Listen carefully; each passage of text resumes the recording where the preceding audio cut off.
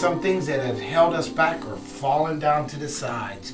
But you know, like Pastor was saying, that we stand on that platform and we look down them steps and we say, you know, I don't know about you, but I'm tired of going back down them steps. Amen? Amen. I'm tired of walking back down them steps.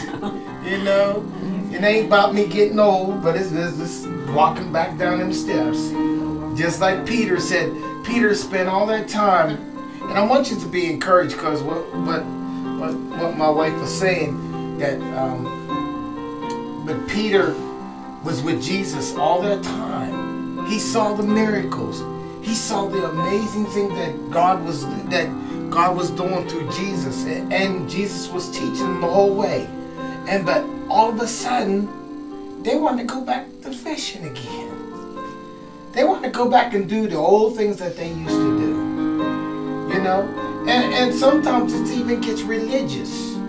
That some people get back and they want to go back to doing the religious things that they want to do, and they never move forward. They never will fish in there and catch that net and catch more fish, because it's about catching more people. It's about catching them and bringing them out, and it's this thing that we're going to continually press through.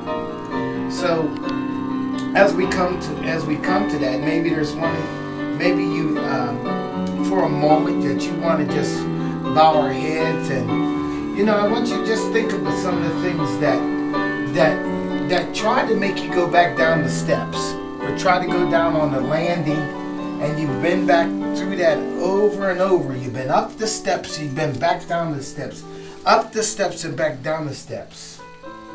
Wouldn't it be exciting to go through the door?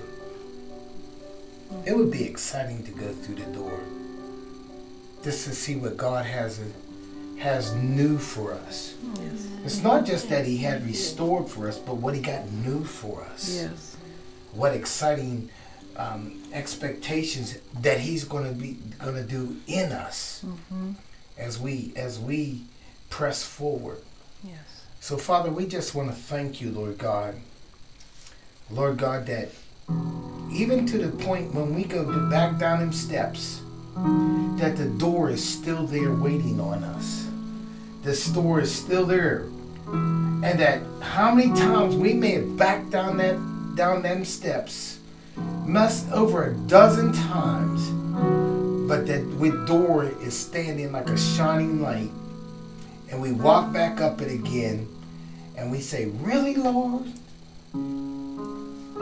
Really? Me? Is it for me? And God said, that's why the door stands before each and every one of you. It isn't that any for the next person or for somebody else, but God has it for you, and He has it for me. So Father God, we just ask you, Lord God, that you would help us push through them doors, Father God. Push the door open, and whatever, Lord God, you have for us, whatever exciting thing that you would be a breakthrough for us, that Father God, we will, like I told this woman one time, you have to let the past be the past. The devil will always bring the past up.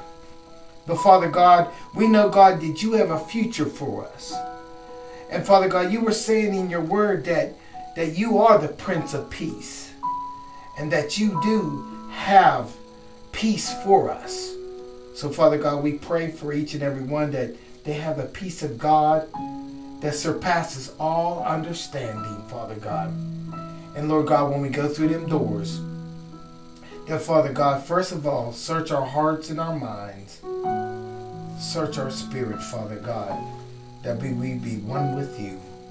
And Lord, we thank you, Lord God, that we will not let them steps or that platform hold us back, Father God. And we bless your name, Father God. Now we ask you, Father God, that you would go with us, Father God, that you would stand by us. Lord, because we love you, Lord God, but we know, Father God, you loved us first. And we thank you for this day in Jesus' name. Amen. Amen.